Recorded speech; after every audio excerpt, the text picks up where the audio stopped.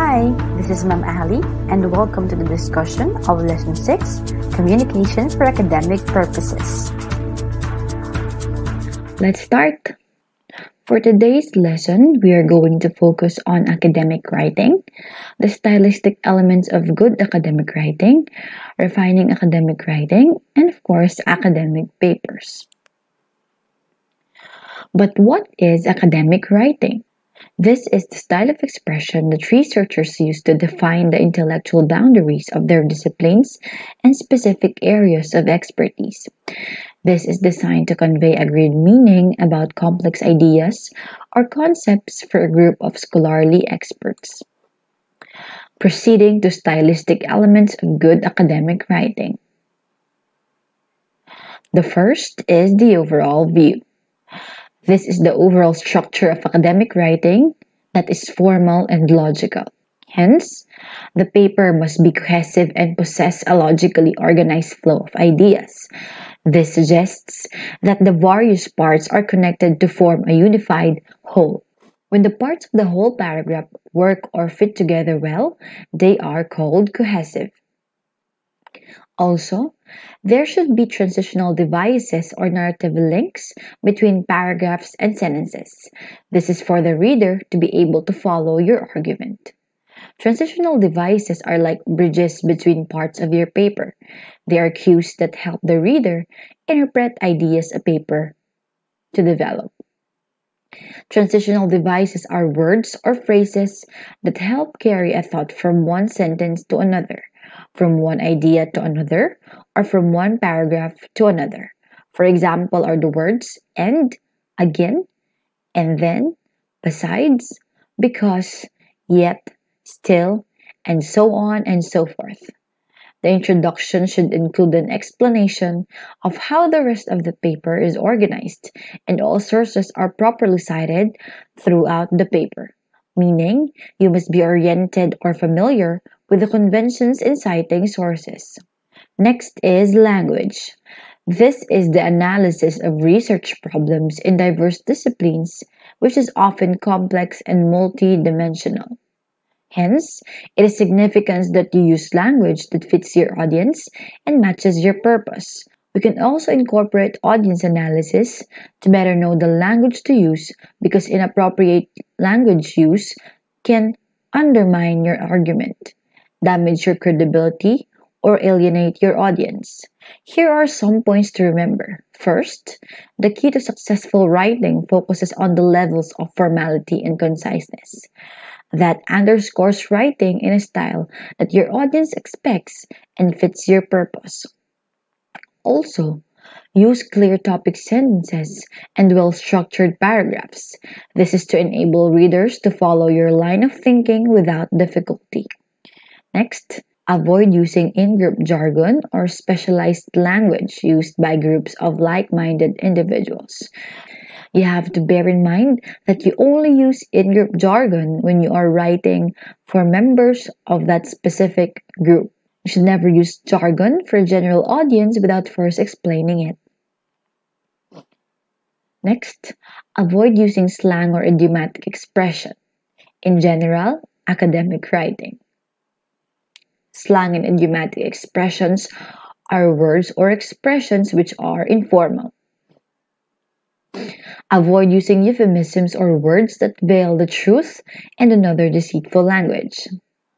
Avoid using biased language, including language with a racial, ethnic, group, or gender bias, or language that is stereotypical.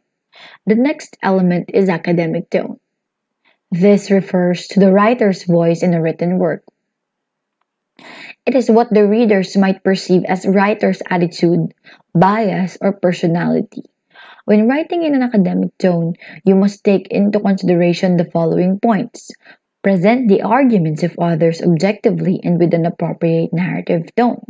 This one is not yours, so definitely you have to be careful of being misunderstood. Describe these arguments accurately and without biased or loaded language whenever you present an argument or a position that you disagree with. Also, investigate the research problem from an authoritative perspective. This will help you balance things out. State the strong points of your arguments confidently by using language that is neutral, not dismissive or confrontational. Avoid making broad generalizations, using oversweeping adjectives, adverbs, qualifiers, emotional language, and inflammatory language. Remember, not all people are the same. Here are the next points. Awareness of words you use is vital because words that have almost the same denotation or dictionary definition can have very different connotations or implied meanings. Use concrete and specific words that convey precise meaning. Explain what you mean within the context of how that word or phrase is used within a discipline. Be consistent with your labels. Call people what they want to be called. Use gender inclusive language. Avoid placing gender identifiers in front of names. In academic diction, you also have to avoid using the following. First, slang expressions, which are very informal language that is usually spoken rather than written. This is used especially by particular groups of people. Cliché phrases. These are the ideas or expressions that have been used too often and is often considered a sign of bad writing or old-fashioned thinking. Metaphors or figures of speech. These are the words or phrases that are used in a non-literal sense for rhetorical or vivid effects. You also have to avoid colloquialisms or the common words or phrases that is used in a non-traditional and informal way. Jargon, or what we call the special words or expressions used by a particular procession or group and are difficult for others to understand. We also have to avoid big words or the difficult or highfalutin words or phrases that is used for the sake of sounding scholarly. Meaningless words. These are the words or phrases that hold little meaning when you consider the potentially diverse backgrounds of your reading audience. Platitudes or the cliches that also pretend to offer advice, lesson, or moral guidance. Pejoratives, or the words or phrases that express the bias of the author. Contractions, or the words made by shortening and combining two words. And of course, messages or SMS spellings. And why do we need to avoid the following? These casual expressions may be appropriate in informal or personal messages, but they are inappropriate in academic research papers. The next point is the use of personal pronouns carefully. Generally, you also want to avoid using the personal I in an academic paper unless you are writing a reflection paper or a reaction paper. Writing from the third person point of view. This is important in academic research writing because it makes your paper sound more assertive, more professional, and more credible. The next stylistic element that we need to discuss is punctuation. To establish the narrative tone of their work, scholars rely on precise words and language. Thus, punctuation marks are used very deliberately. Semicolons. The first punctuation is the semicolon.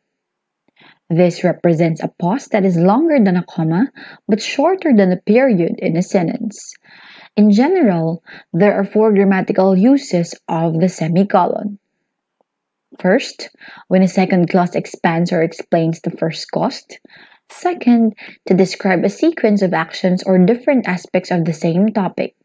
Third, these are placed before clauses which begin with for instance, even so, nevertheless, and therefore, and to mark off a series of phrases or clauses which contain commas. I want you to pause this video and think of this one. As you can see, this slide can also serve as an example of the usage of semicolons. If you are not confident about when to use semicolons, rewrite using shorter sentences or revise the paragraph.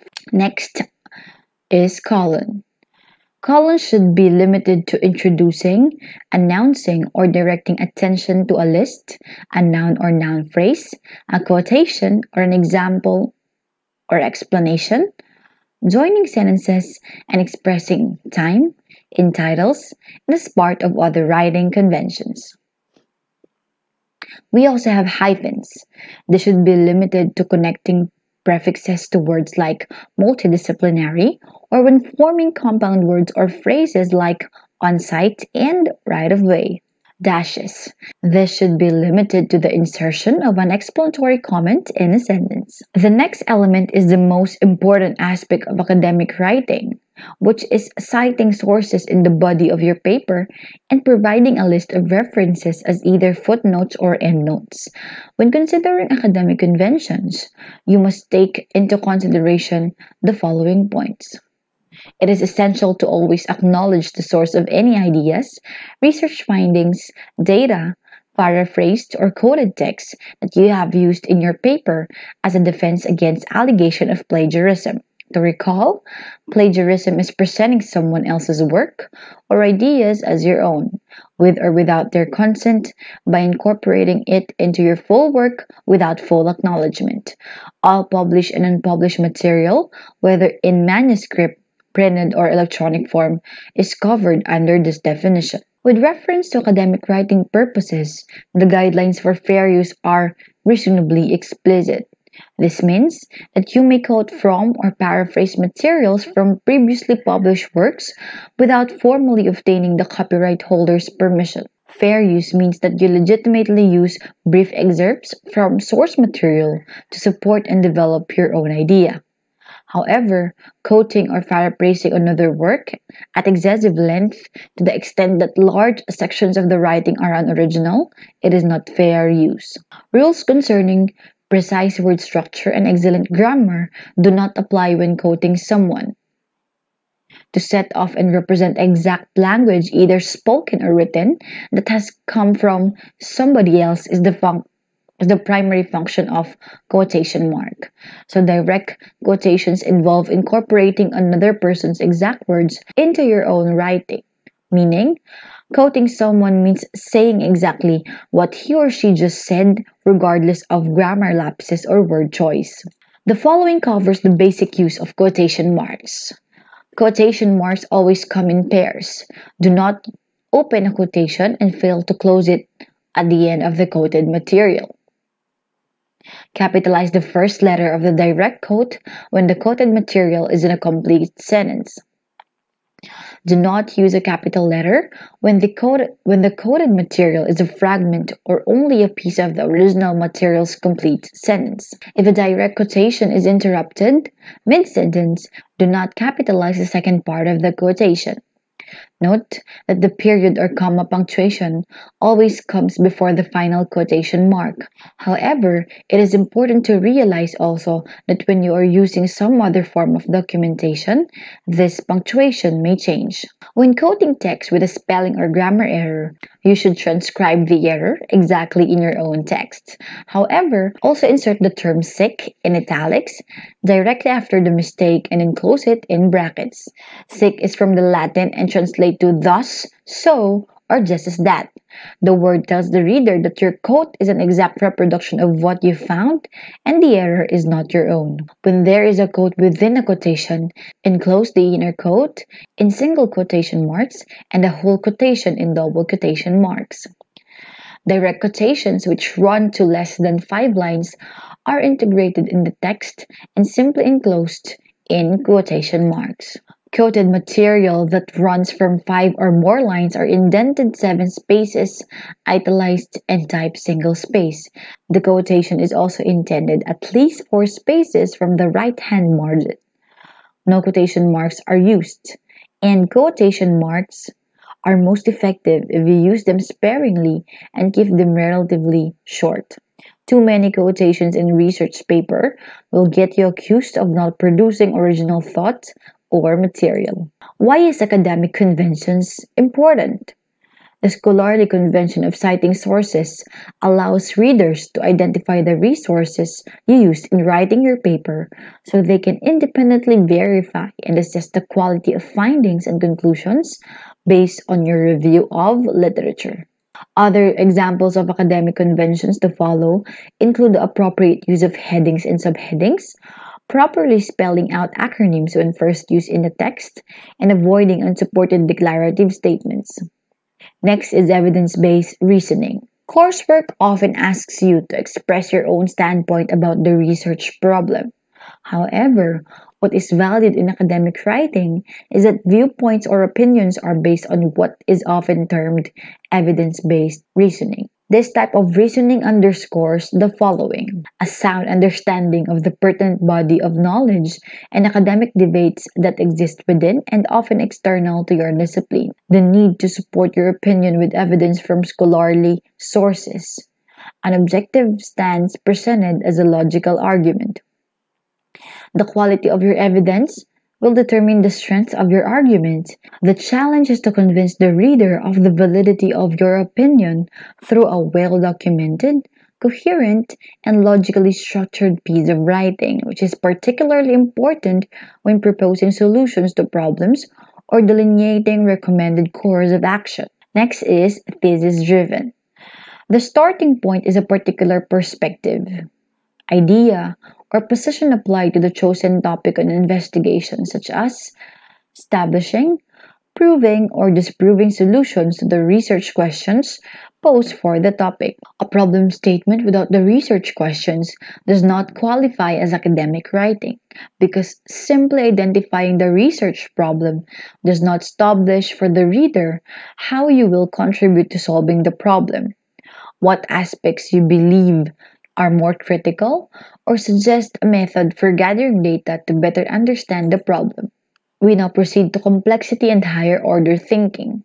Academic writing addresses multifaceted issues that require higher order thinking skills applied to understanding the research problem, such as creative, critical, logical, and reflective thinking, as opposed to, for example, prescriptive or descriptive thinking. When considering the complexity and higher order thinking skills, you must take note of the following. First, cognitive processes that describe abstract ideas that cannot be easily shown with images, pointed to, or acted out and are used to express concepts to comprehend and to solve problems comprise higher order thinking skills. I want you to reflect on this. One of the most significant attributes of a good teacher is the ability to explain complexity in a way that is understandable and relatable to the topic being presented. This is also one of the main purposes of academic writing, examining and explaining the significance of complex ideas as clearly as possible. So, as a writer, you must adopt the role of a good teacher by summarizing a lot of complex information into a well organized synthesis of ideas, concepts, and recommendations that contribute to the better understanding of the research problem. We now proceed to refining academic writing. To improve your academic writing skills, you should focus on your efforts on four key areas. First is clear writing. This is the act of thinking about precedes the process of writing. Good writers spend sufficient time distilling information and reviewing major points from the literature they have reviewed before creating their work. Writing detailed outlines can help you clearly organize your thoughts. Effective academic writing begins with solid planning, so manage your time carefully. Next is excellent grammar. Generally, English grammar can be difficult and complex. Even the best scholars take many years before they have a command of major points of good grammar. Take time to learn the minor and major points of good grammar to avoid presenting papers riddled with errors. Spend time practicing writing and seek detailed feedbacks from professors. Good proofreading skills and proper punctuation can significantly improve academic writing. Credible and scholarly sources. It's important to use credible sources in an academic paper because your audience will expect you to have backed up your assertions with credible evidence. The five best resources to help you in writing a research paper include your university library, Google Scholar, ReefSeek, the Internet Public Library, and the Education Resources Information Center, or ERIC. First is your university library. They provide you access to several resources such as online databases, ebooks, books, journals, and other research articles. Google Scholar is a resource that provides a list of journal articles, portable document formats or PDFs, and websites focusing on much more credible and scholarly sources appropriate for an academic research paper. Next is RefSeq. This is a resource that allows you to research specifically for documents, giving you a better chance of finding credible information to help you write your research paper. Internet Public Library is a resource that allows you to search by subject. It links to websites rather than scholarly journals. Lastly, Education Resource Information Center, or ERIC. This is a database that primarily focuses on education but also includes a number of related topics such as psychology, social work, and other social issues. On the other hand, you must refrain from using the following sources when writing an academic research paper: the dictionary, about.com, and Wikipedia's, as well as other wikis. The dictionary is a good source, however, it could not provide you with a more specialized definition of terms needed in an academic research paper. About.com could also provide useful information such as novel ideas and information related to fashion, health, sports, entertainment, and the like. However, such information is irrelevant to academic research writing. Wikipedia.com and other wikis are also good websites. However, the problem with them is that anyone can write and edit them. Hence, you cannot vouch for the credibility of given information. Proceeding to consistent stylistic approach. When your professor expresses a preference to use the American Psychological Association or the APA style, or the MLA or the Modern Language Association style, or the Chicago Manual of Style, choose the suggested style guide and stick to it. Each of these style guides provide rules on how to write out numbers, references, citations, footnotes, and lists. Consistent adherence to a style of writing helps with the narrative flow of your paper and improves its readability. And that ends our video. Did you learn something today? Thank you very much for watching. Bye!